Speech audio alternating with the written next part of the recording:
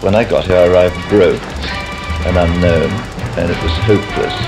And then in '54, we set up this business, largely through sort of colossal confidence and ignorance. It succeeded, it succeeded.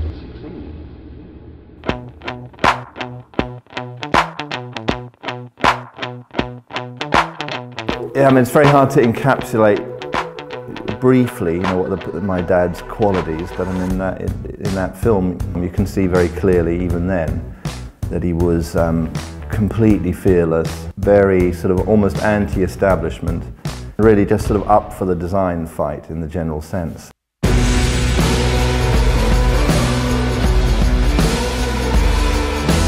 We're still pushing ourselves to just push those boundaries, push the edges of those envelopes.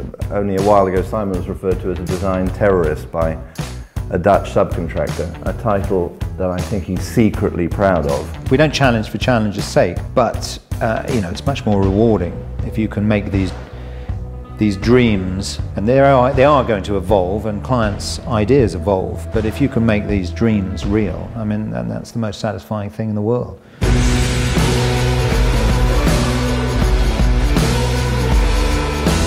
We have a fantastic team, actually. Previously and historically, ballet dancers, hotel designers, palace designers, car designers. A dog. Everyone's got interests. They're not necessarily within that yachting bubble. There's interest in cars, there's interest in set design, there's interest in product design. And I think all of that helps the mix to be something more than just the potentially limiting world of just yachting.